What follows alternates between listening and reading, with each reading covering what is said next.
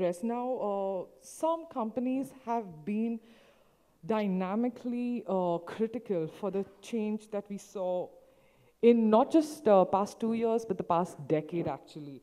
And one such company is Siemens. And we have here Mr. Amal Jaiswal from Siemens, who is heading the digital enterprise business to give us a headway into some of the most dynamic technologies and the offerings that they have for our segment. So, Mr. Amal Jaiswal has a decade of experience in various industries such as HVAC automation, real estate, and IoT.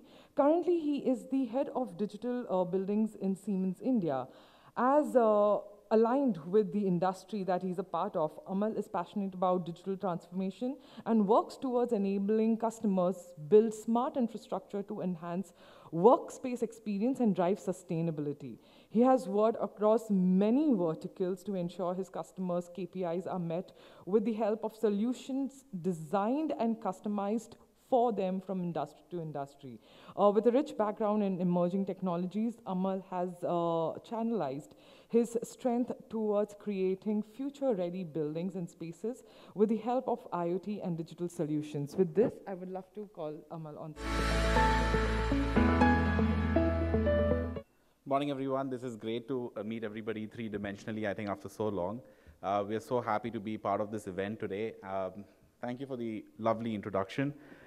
My name is Amal. Like Ashmi mentioned, I head digital enterprise business, and I'm so excited to talk to you about our version of the future of work.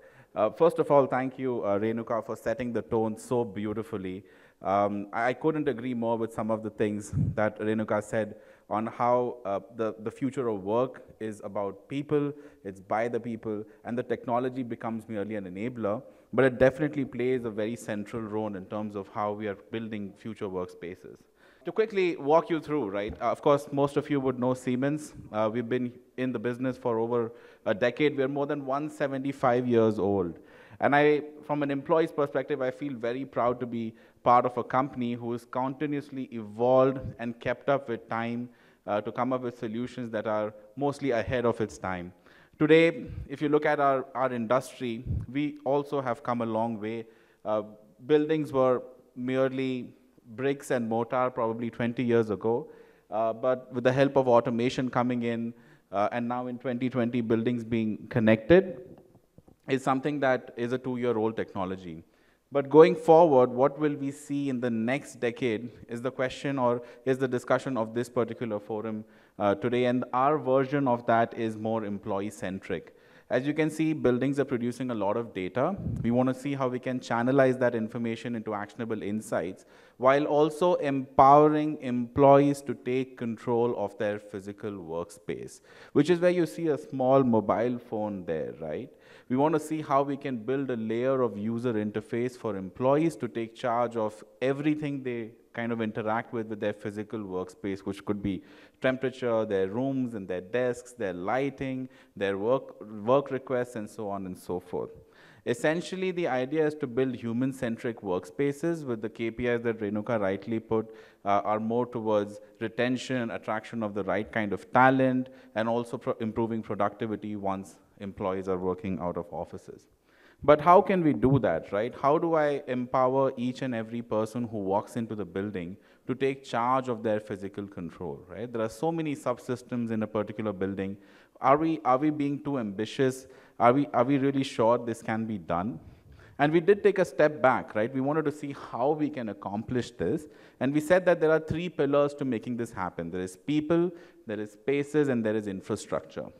I think we have done a great job as far as infrastructure is concerned. Over the last decade, we've been able to bring down the electricity and the energy cost down to roughly about 28 euros per square meters on utility. But the real potential lies in space, which is actually 10 times more expensive than energy. And what's 100 times more expensive is the cost of having great people in your team. So we felt like the opportunity, while having sustainability as a core is important, there is still a lot of opportunity in terms of improving space utilization and also people and productivity. And I think that's where most of the businesses and companies here are striving towards getting maximum utilization out of.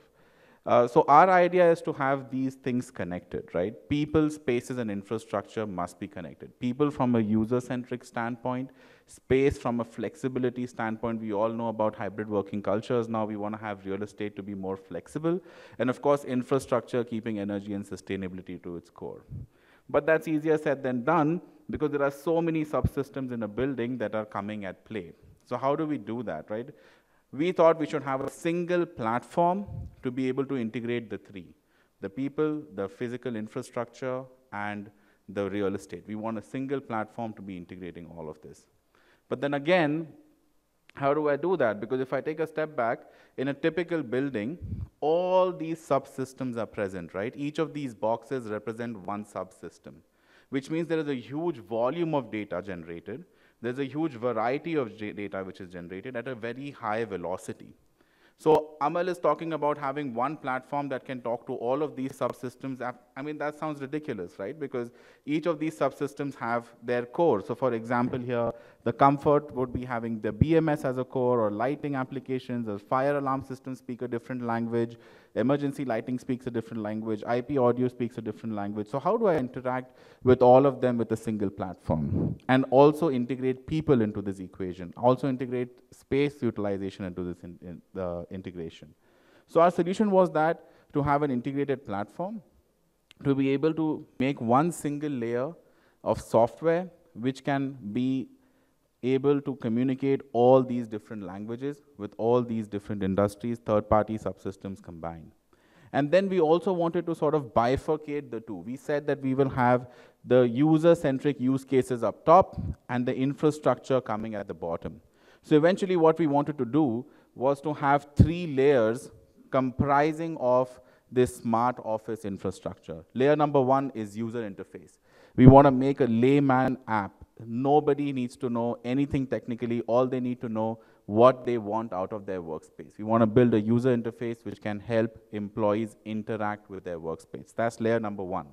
Layer number 2 is traditional, where I have my people counting sensors for space utilization, lighting sensors, my IBMS coming in, smart washrooms coming in. Anything on the infrastructure end is layer number 2. And the third layer is where all these 3 things come together. I have the user expectation coming from the top, the infrastructure conditions coming from the bottom, and the IT services, the smart layer, being the data lake, the API, and the brains of this entire operation. This is where we felt that the story of smart infrastructure gets completed from a smart building perspective. And we tick mark all the boxes: people, spaces, and infrastructure. Each employee wants. I want to know what temperature they like, what work requests they are raising. I want to know what rooms they prefer over other rooms. I want to know how many desks are being utilized. I want this information out of the fingertips of employees. So how are we going to do that? One. Second, we want to talk to you about a breakthrough IoT sensor. We decided that while we are talking about these things, we need to also keep up our hardware infrastructure, right? We want more sensors, I would say rather less sensors doing more work. So we came up with an IoT sensor size of a 10 rupee coin, which can do a lot more than just sense 1 or 2 parameters. And then we'll talk about the middle layer in the end to wrap this up, starting with workspace experience apps. These are workspace experience app. Every employee gets to download this. Either they are an Android user or an Apple user. They can go ahead, download it from their respective app store. Companies can obviously brand it as per their branding, and a lot can be done from these apps, right? From having a home screen here, which integrates their canteen management, parking management, visitor management, or any HRMS tools or IT tools. Everything sits on the palm of the employee's own personal mobile app. Here it's like a command and control center for the employee, for all the softwares that they want to interact with when they are talking to a particular building or talking to their infrastructure. Furthermore, they can do meeting room bookings, they can do desk bookings. These are obviously very important today's day and age, especially when we are trying to enable hybrid working strategies, trying to right-size our real estate. We want data of the exact utilization of desks so that I can take more strategic decisions about right-sizing real estate. We can navigate our way through office, work orders, washrooms, visitors. 2 of my favorites are on the end there: temperature control and lighting control. I absolutely love those 2 use cases, wherein we are able to have an AI engine in the palms of all the employees so that they can then put in their preference, warm my space, cool my space, and the software will be able to coagulate all the preferences to determine what the exact set point of the BMS should be at that point in time. We are able to determine that, and therefore we are able to reduce 83% increase satisfaction and reduce almost 60% hot and cold calls, right? Again, about empowering employees to be able to take charge of their thermal environment. We can do that for lighting. We can do that for room booking. We've done, and I would encourage all of you to come back and see the demo of this as well, wherein once you book a room and let's say somebody doesn't show up, the sensors turn off the lights, turn off the AC, and also auto-release the meeting room for other people to use them. We can also integrate it to your Outlook calendars. Here is another use case where, let's say, a fire breaks down in the building. The BMS does its own course. The fire alarm system does its own SOPs. And the building also pushes a message to the employees saying, evacuate, here is the nearest exit. So all these use cases can be built in once we have the employees on the same platform as the infrastructure rests on the building, right? Which is where we've been able to convert this as a layer for user interface. And we have been able to do all of this. We can call elevators using apps. We can book a meal using apps. We can book parking spaces using apps. And all this is happening with a single pane of glass from an employee's perspective. In a nutshell, the day of an employee in Smart Office looks pretty interesting, isn't it? He books a desk when he comes to office, access parking, access control, elevator, desk booking, locker room booking, setting the ideal thermal and lighting environments, and so on and so forth, right? From a wayfinding perspective to navigating, sanitizing, reporting an issue, everything is happening through a single pane of glass. This was the user side. Yeah, we've got this nailed and we've done this in many locations here in India. But we want to do also something different on the hardware infrastructure end, right? Which is where the breakthrough IoT sensor comes in, which again is at the booth at the back. Please do come and have a look. This is what we call as the Enlightened. It's a breakthrough IoT sensor, which is the size of a 10-rupee coin. In fact, it's lying in my pocket right here. This becomes my entire lighting management system, yeah? Usually, in a lighting management system, you would have to have sensors, cables, DALI controllers, modules, switching modules. All of this is packed in this tiny sensor here. I'm literally carrying the LMS in my pocket right now. But this sensor can do a lot more than just LMS, yeah? This sensor has a Bluetooth in it. You can use it for wayfinding applications. It has a motion sensing capability, so it can do real estate analysis. You can find out what your meeting room utilizations are. We have a desk sensor version as well. You can find out what your desk utilizations are. And we have dashboards to show you your space utilization. The sensor can also sense temperature. It can do lighting, and it can also control HVAC based on occupancy, something that we have never done before from a BMS standpoint. And all of this is packed in this tiny little guy here. It's absolutely revolutionary. It's something that has never been done before. We are saving almost 20 to 30% on HVAC, and we are saving close to 50% on lighting while providing the right experience to employees, because this can also integrate to the app that I showed you earlier for auto-release of meeting rooms and things like that.